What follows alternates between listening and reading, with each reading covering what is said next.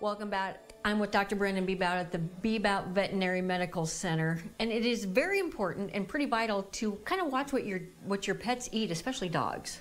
Absolutely. Our younger guys, our larger breeds, the typical foreign body eater is your 6 to 1 year old, 6 month to 1 year old Labrador. But anybody can do it. We've even seen 10, 11 year olds do things, and it's funny because we hear a lot of owners say, well, they've eaten hundreds of socks and they've always either puked them or pooped them out. But it only takes one issue to get an obstruction.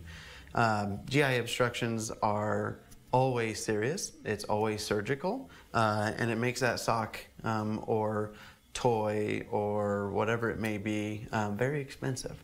And so we want to prevent that, even though that goes against the business model to prevent things from surgery, but we would much rather you come in for wellness than come in for intestinal surgery because of the seriousness. You can't always watch your animal at all times, so how do you know if your pet has swallowed something? So number one, we always tell, especially depending on the breed that I see on new pet exams, we talk about puppy proofing, just like we baby proof things, you know, take the things that are glass off the countertops, and so we want socks and toys picked up, especially if we know that they like chewing on those type of things, giving them appropriate things to chew on, raw hides, the Kong toys I trust most of the time, and then it's okay to kennel your pet until we graduate from that kennel.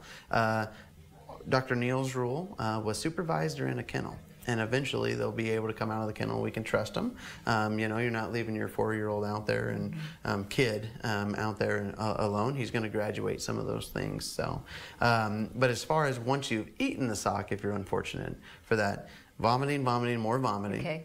Decreased appetite, lethargy. So that 1-year-old Labrador, right? 12 out of 10, just going crazy. And he's laying there sheepishly, barely wagging his tail, and has vomiting without appetite. And usually we'll see decreased fecal output as well. And so those are some telltale signs.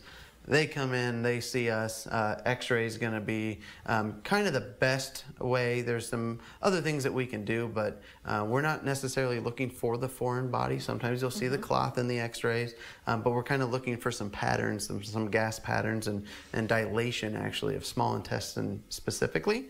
And then sometimes we'll pair that with an ultrasound, and we actually have an endoscope as well. And so a great one is I swallowed the corn cob. We know the corn cob's in the stomach. That's something that we can potentially anesthetize, still carries a cost, but it beats an abdominal surgery. Go in there, grab that material, sock, golf ball, corn cob, or some other things that we've pulled with a snare on that end of the endoscope, and able to pull that out and potentially avoid surgery as well. So you said surgery is costly, but what kind of recovery are we talking about after having that? A very good question, and that's something is just as important as getting the diagnosis. So with intestinal surgery, if you're incising into duodenum, jejunum, ileum, so the small intestinal tract, that is always serious, no matter the best surgeon or the worst surgeon.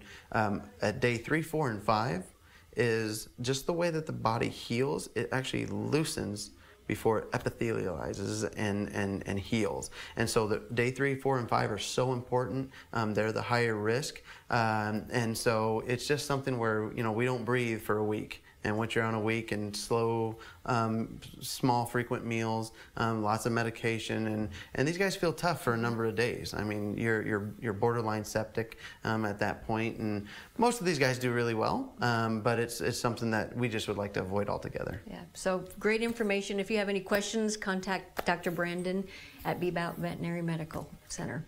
Thank you. Of course. All right, stay with us next week with more Pet Talk.